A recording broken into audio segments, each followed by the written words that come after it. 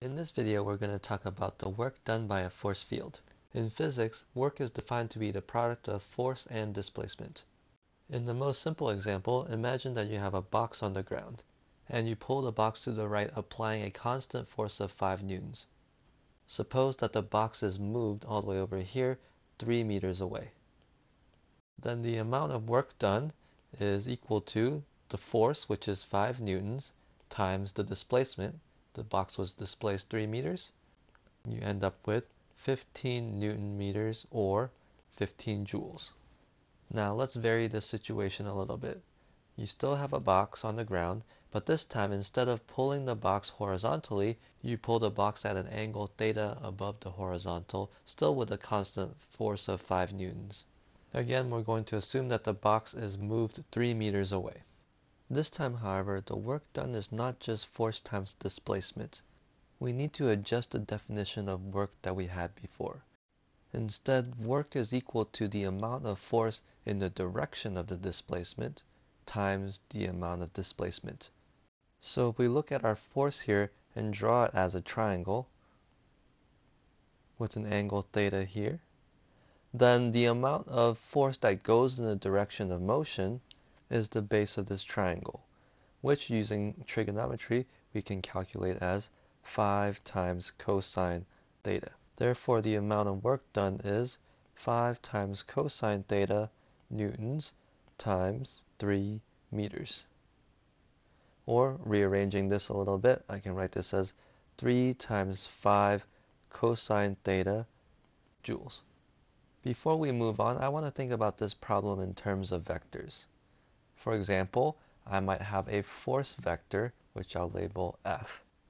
I can think of my initial position as maybe the origin, and my final position as the point 3, 0.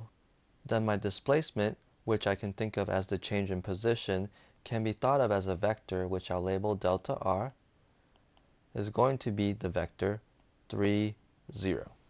If we return to our calculation for the work, we can see here that work is equal to 3 times 5 times cosine of theta.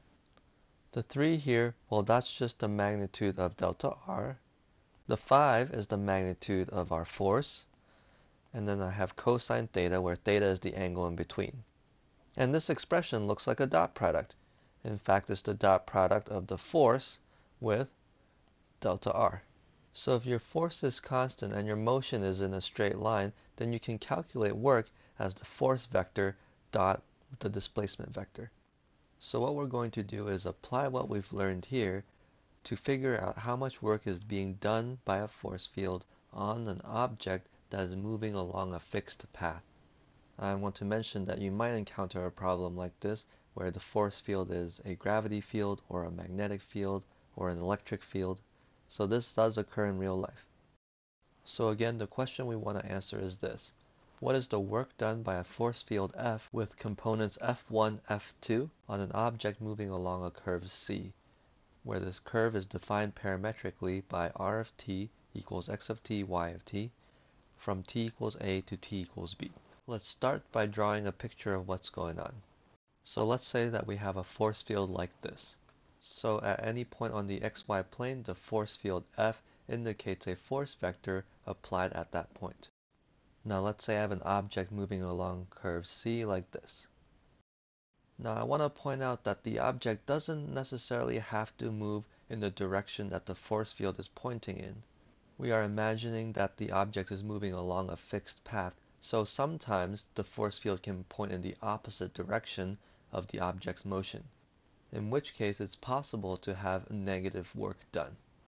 So the way we're going to calculate the total amount of work done is by setting up a Riemann sum. Our first step is to divide up our curve into smaller pieces.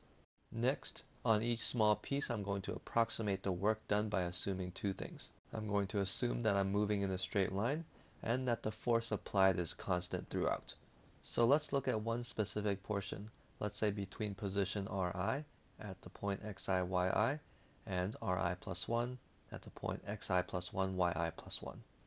Between these 2 points, I'm going to assume that my object moves in a straight line. So my displacement vector, delta r, looks like this. Next, I'm going to assume that I have a constant force being applied. I'm going to use the force defined by the force field at the point xi, yi. So the work done on this portion of the curve is approximately F at xi, yi dot delta r.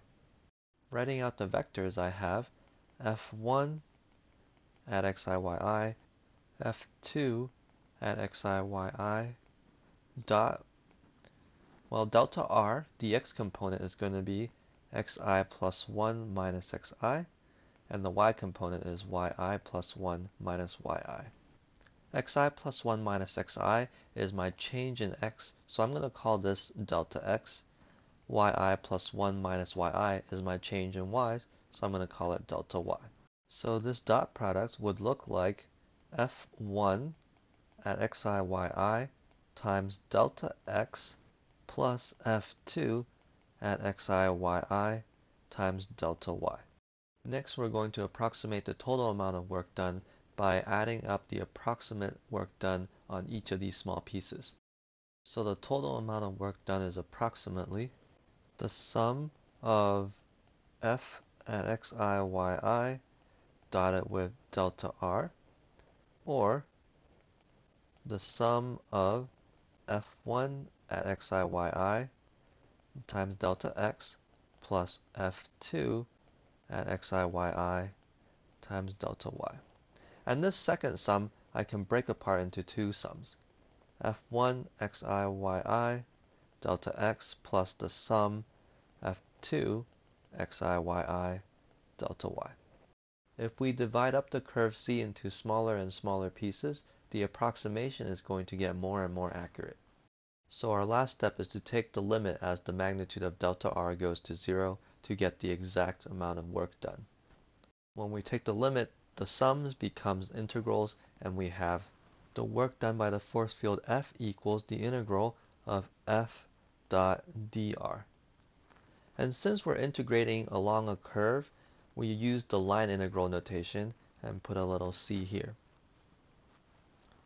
Now, we can also write this as the integral of f1 dx over the curve c plus integral of f2 dy over the curve c. So this is where I'm going to end this video. In the next video, we'll look at how we actually calculate these line integrals by using the parameterization of our curve c.